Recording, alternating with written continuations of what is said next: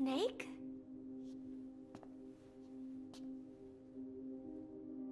Paz. That's right. It's her.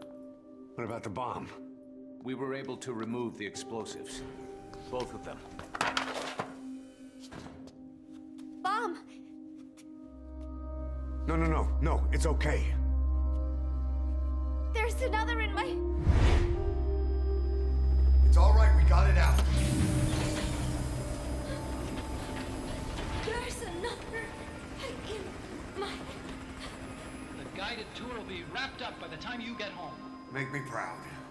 By the time they leave, I'll have the IAEA praising us as the poster boys for world peace. Out. Something's not right. Check her again.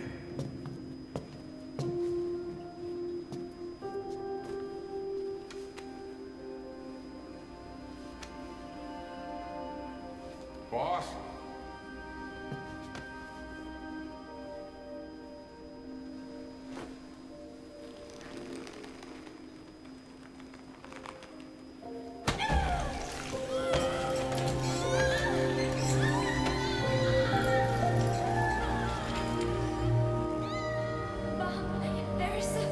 It's all right, we got it out.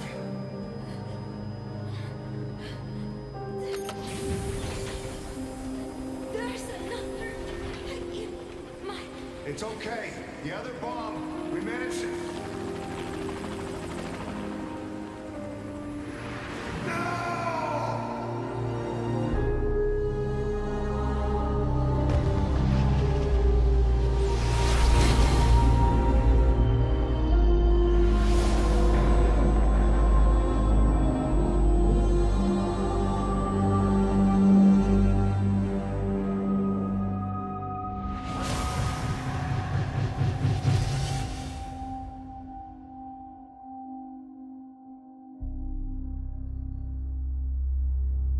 She hit the water hard, and somehow she managed to survive.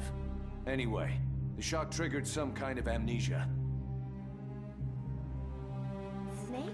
Where is Professor Galvez? You mean? Yeah, she still thinks it's 1974.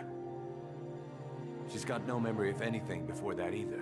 Cypher, the KGB, nothing. It looks to be a kind of dissociative disorder.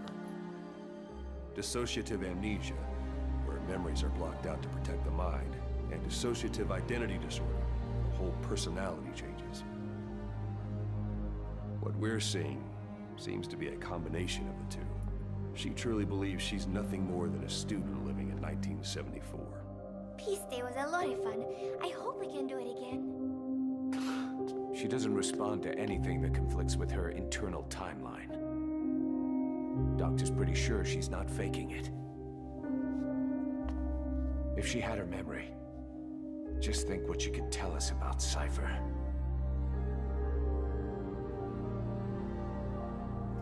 The photo is from that guy you brought back the other day. From the old crew. I thought it might jog her memory, but no luck. Anything else you can show her? Do you have something to show me, Snake?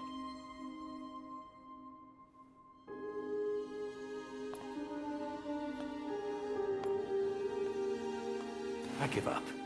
She's all yours.